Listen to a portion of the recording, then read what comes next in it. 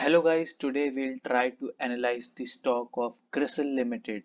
So now what does the company do? Company is into the business of ratings, research, risk and policy advisory services. Guys, you might have seen somewhere that this company has been given A rating or B rating or there is a rating upgradation in this company. So who gives them rating? So companies like Crisil, ICRA are the companies which gives them rating. They perform the overall research and they produces a whole report which are very insightful for the market and the investors, and these companies continuously update the ratings of other companies. So the market cap of Crisil is around 20,000 crores approx. The current price of the stock is around 2,743 rupees. The PE ratio of the stock is around 52. When we compare it with the industry PE, it is around 37. So yes, PE ratio of the company is little more than the sector. So company is quite premiumly valued. The return on capital employed for the company is very impressive, which is around 37%, and even return on equity at 28%. The book value of the company is around rupees 197, and if we see the last 1 year return, it has generated 51% returns in the last 1 year. One very impressive thing about the company is its debt to equity ratio, which is zero. So it means company is debt free. Now, some of the key points about Crisil is that 28% of their revenue comes from rating business, but it contributes to 51% of their overall profits, and remaining 65% of their revenue comes from research business. Yes, geographical revenue. Presently, 41% of its revenue comes from North America, followed by India around 28% and 23% from Europe, and remaining 8% from rest of the world. Also, presently, S&P Global holds 67% stake in the company, which is a very major group. Even if we go to the site of the Crisil, we can see here Crisil and S&P Global company. Also guys, if you want to read about any stock or any industry, you can just go to the website of Crisil. You can type here in the search bar. For example, I'll type the name of stock Infosys. So here you can read a short report published by them which consists of very insightful points, and you can also have a look at the ratings given by them.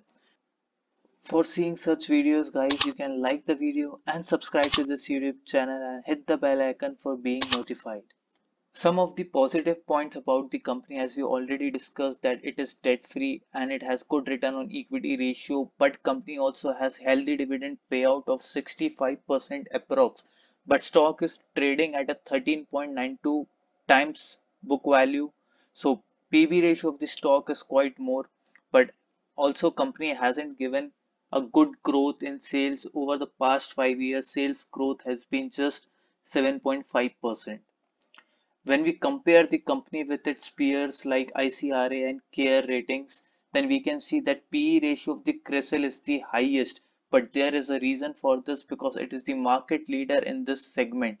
Also, when we see profits per quarter, we can see the profits for Crisil are much more than other companies. Even the return on capital employed percentage, look at this difference. Crisil's 37% and other companies are far below.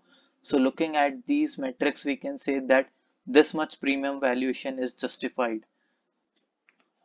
Having a look at the quarterly results over the period of time, we can see that sales of the company are increasing, though in some quarters sales were less than the previous quarter. But if we have a wider view, we can see that yes, there is growth in sales and even in operating profit.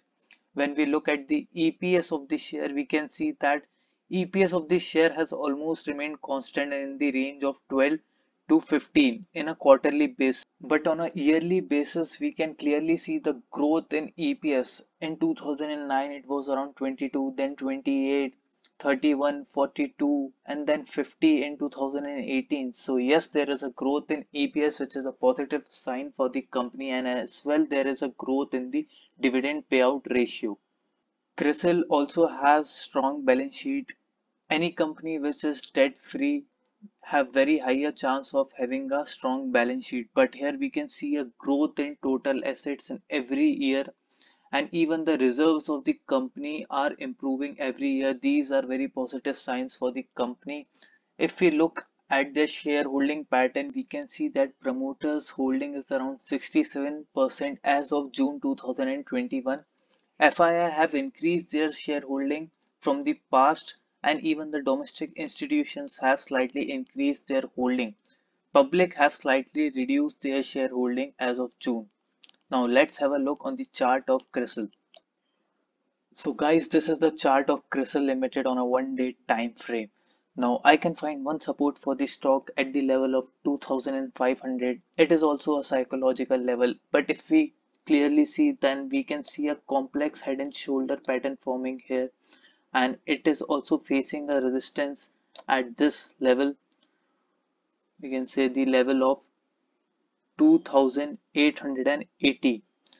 So I think if someone wants to make a fresh entry in this stock, then they should wait for the stock to come at this support of 2500.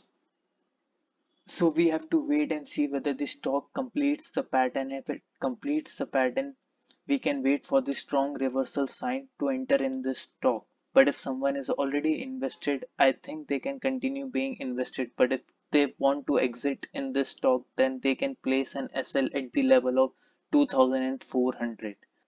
Personally, I don't feel that you should exit from this stock unless it goes below the level of 2400. So guys, this was all from this video. If you found the content helpful, then please don't forget to like the video and subscribe to this YouTube channel. Thank you.